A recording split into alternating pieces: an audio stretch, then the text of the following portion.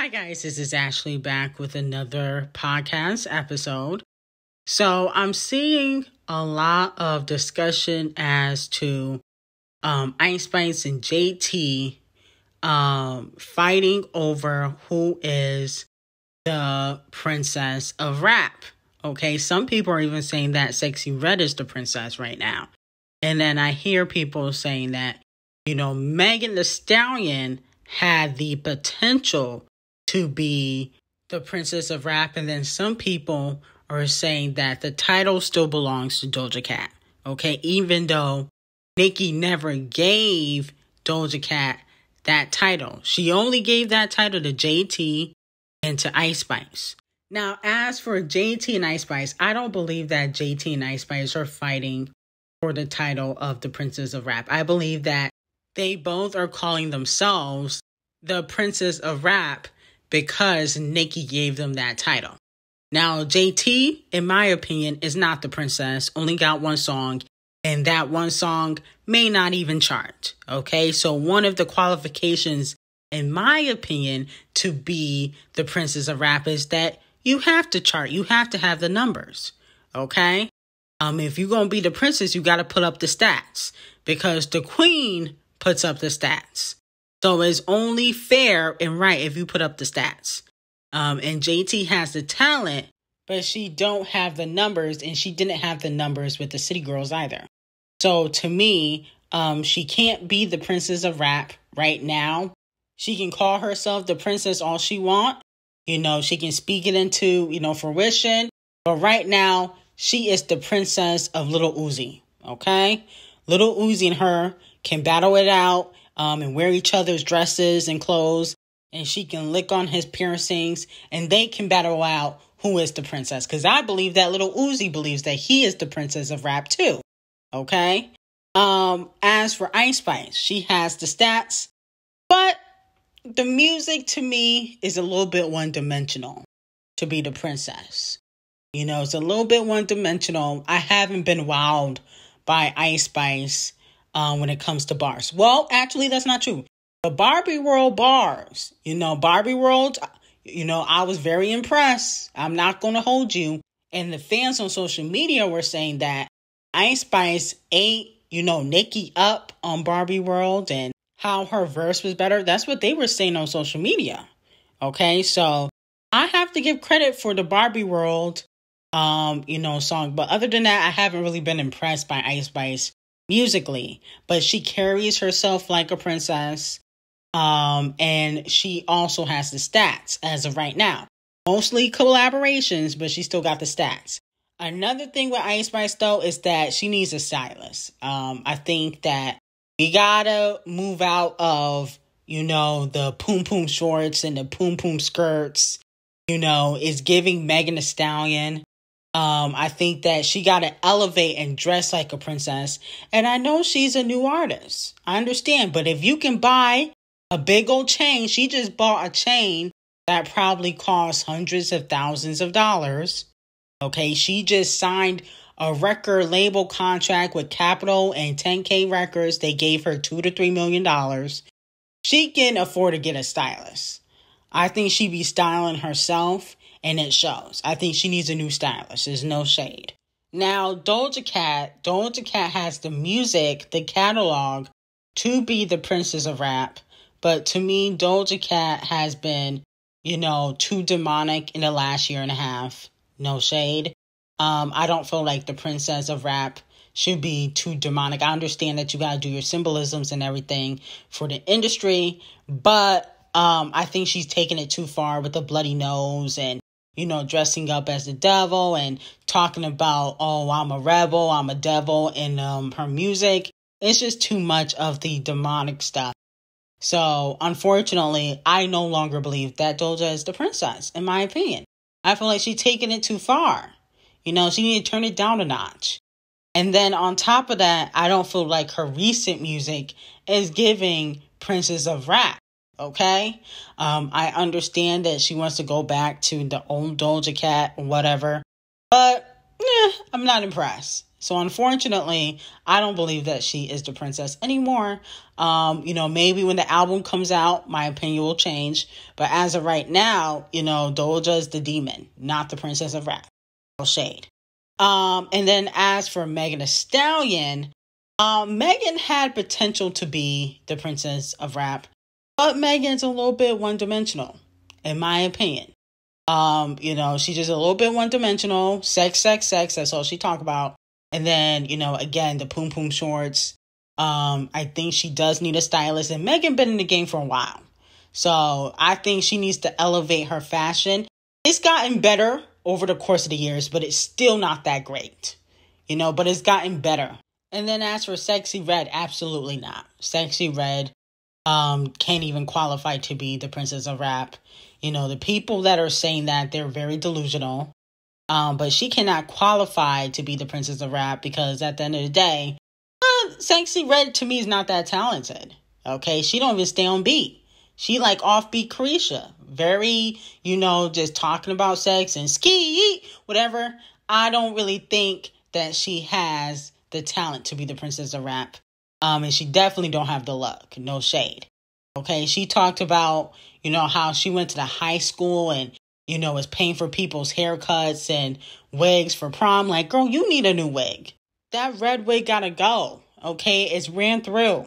Okay, you gotta switch up the hair. So, unfortunately, she's disqualified. Right now, for me, there is no princess of rap. The spot is open. Things can change, but I don't see any one of these girls as the princess of rap. Now, another thing we gotta discuss is Champagne Thickums a groupie. A lot of fans are calling him a groupie because, he was picture holding Sexy Red at, one of his concerts. He brought her out. He actually did the same thing with Glow Stick. He got close to Glow Stick earlier this year. He did the same thing with Bia. He was flirting with Bia when Nicki did the Whole Lot of Money collaboration. He also did the same thing with Cardi B. He brought Cardi B out during the Nicki Minaj hate train. Fans are calling Champagne Thickums a groupie because every time a new hot artist come out, he has to get close to them. Okay? And he does it with the R&B girls too. I remember he DM'd Summer Walker when she got, a buzz. That's why him and London on the Track don't mess with each other, because he was DMing Summer Walker. He did the same thing with Tinashe. Okay, when Tinashe was popping, he brought her out trying to get close to her. And I understand both sides. I feel like he's showing love to the newer artists, as he should. But I also feel like Champagne Thickums is a known wave rider. He rides other people's waves. Okay? And I think people are just realizing it because Champagne Thickums musically has declined. So people are noticing that he rides people's waves a lot more because musically he has declined. It's not Scorpion, God's Plan, Champagne Thickums anymore. Okay? Like, to me, Champagne Thickums hasn't had a solid, good hit since God's Plan, in my opinion. Rich Flex was okay. I wasn't really impressed. Wait For You, not his song. That was Future's. And Thames was the sample. So, to me, I get both sides. I do feel like he is kind of a groupie, but he's also, showing love. And I think that's why a lot of the younger artists like Champagne Thickums, because he's not scared to show love. And just how, like, Charlemagne the Puppet was praising him for, extending the olive branch to the younger generation. I think he feels like he has to do it because that's what he's supposed to do as an OG. So I get both sides, but he is a wave rider, okay? Because if that was Sexy Red from, State Farm, he probably wouldn't even be paying her any mind. Okay, but because she got a buzz single and, she got that Nicki cosign, of course he gonna, wrap his arm around her. And I also think he would sleep with Sexy Red. I think that's the main reason why he did all of that, saying that, she was his wife, because he wanted to try it out. Champagne Thickums is a thought. Okay, he's a thought with a lipo and a BBL, and he's always going to be that. So I'm not really shocked. Now, unfortunately, I got to talk about this Carly Russell situation. So this young lady faked her abduction, okay, allegedly. She was in nursing school, and then allegedly she failed out of nursing school. And I guess she had planned her abduction. She said that, she saw a child walking. I believe it was on the highway or whatnot. Allegedly, that was not true when they show the evidence. She was Googling if you got to pay for an Amber Alert. Now, people are calling her Carly Smollett, Carly the Stallion. And here's my thing. I feel like Black women should not be blamed for this person lying about an abduction. Two, I don't understand why she did it, because, okay, you flopped out of nursing school, okay? I mean, is it the end of the world? No. Now, this will forever haunt her, because when she tries to get a job, I don't know if she has a job now, but if she tries to get a job, she will be forever known as the person that faked her abduction. This is not a good look for the Black community, but also for the future of her career, because, when she tries to get a job and they're going to be like, isn't this the girl that faked her abduction? She's always going to be known as a liar. Now, here's the thing, though. People are saying, well, you can't really compare it to Megan Thee Stallion because Megan was proven right. But how was Megan proven right? Because I didn't really see a lot of evidence. It was more of he said, she said. It was more of them taking whatever the witnesses said, even though two of the witnesses, changed their story last minute. That's basically what they took the evidence on, because I didn't see any hardcore evidence during this Tory Lanez trial. None. Okay? People are saying, oh, there's a recording, there's a camera, and there's video evidence. Where's the video evidence? That's never going to come out. So to me, I really didn't see a lot of evidence proving that Tory was guilty. But unfortunately, he didn't testify. Okay? You're the man in this situation. If it was your gun, you're responsible. So he got to take this out. And that's just what it is for Tory.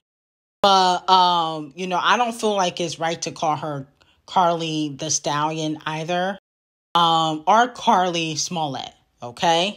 Carly Russell, okay? There could be more than one liar in the world. I just feel like this is going to ruin the future of this girl's career.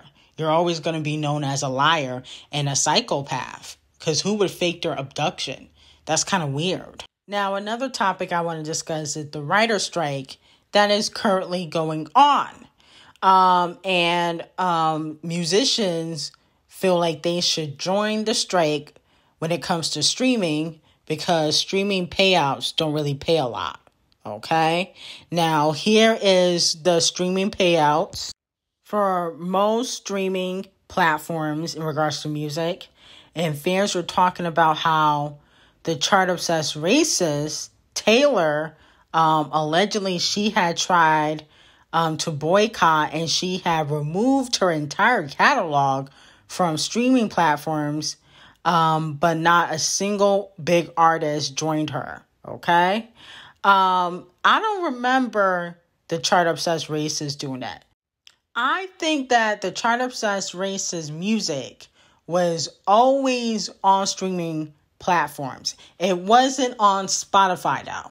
It was Queen Bee, Adele, and the chart-obsessed racists.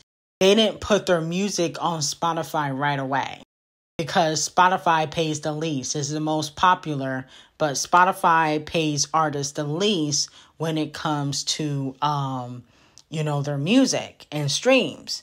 So with that being said, of course, artists are not going to boycott the streaming services or go independent. They would get blacklisted. That's how a lot of artists make their money.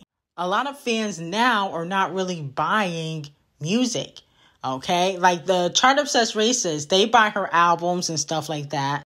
But if you look on Payola board, the chart-obsessed racists, she get a lot of radio play, and a lot of streams. Okay, the sales might be 3,000 for that week, but it's mostly radio play and streams that help an artist stay on the charts. So, of course, they're not going to boycott because they will lose money in the end.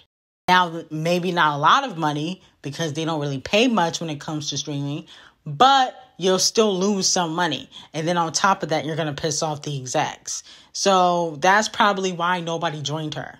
Okay, and it didn't last long because the Chart Obsessed Racist got her music on all the streaming platforms. And I believe it was Spotify that Adele, Queen Bee, and the Chart Obsessed Racist didn't put their music on because, Spotify don't pay as much as the other platforms. But with that being said, I don't think it would be a good idea to boycott because at the end of the day, the music industry is going to lose a lot of money. You're going to piss off a lot of people. But I do believe that bigger artists like the Chart Obsessed Racists, the Nickies, the Champagne Thickums, and the Queen Bee, they have the power to go strictly independent, okay? And not be under a big record label, okay? I think that Nicki should go strictly independent.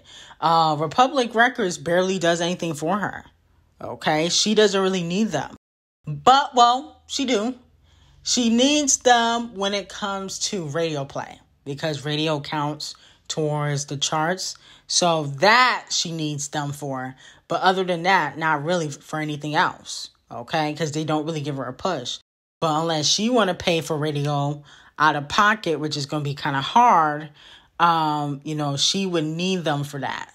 But besides that, I don't think a lot of these big artists need, the record labels and stuff like that. But it's the same thing for the scammies. All these big artists should have been boycotted the scammies. But only a few do. Like Champagne Thickums in The Weeknd. Everybody else still handing their music and then they complain when the scammies get it wrong. So it goes for everything. But let me know how you guys feel about that. I just thought that was kind of interesting. Now, I just want to discuss Tinashe really quickly because I see that she is releasing music. Her last album was completely fire. She is currently independent, so she's not really getting a push. And it's just so sad how the industry dropped the ball on Tinashe because, she didn't want to get ran through by industry execs. They just dropped the ball. She has a lot of talent, okay? In my opinion, Tinashe is more talented than Rihanna and a lot of these other pop stars, okay? She has the look. She has the voice. If she had gotten a push, she would have had the hits, okay? Because now we don't really have hits in today's time. Is more so who has more radio play, okay? That's what the charts is based on. Streaming, radio play, and playlisting. It's not even about the sales. So I feel like if she had radio play, she could have had, the hits, okay? And I think that it's sad that, Tinashe, who is so talented, will never reach her full stardom because of industry politics. There's a lot of people that could have been bigger if they had gotten more of a push. And I low-key wish, Queen Bee would have signed Tinashe, okay? Because even though she's holding Chloe back, the reason why she's holding Chloe back is because Chloe tries to, sound like her. Tinashe don't sound like Queen Bee, and she don't attempt to sound like Queen Bee. Tinashe was always compared to Rihanna. She was always compared to Rihanna. That was her downfall, though.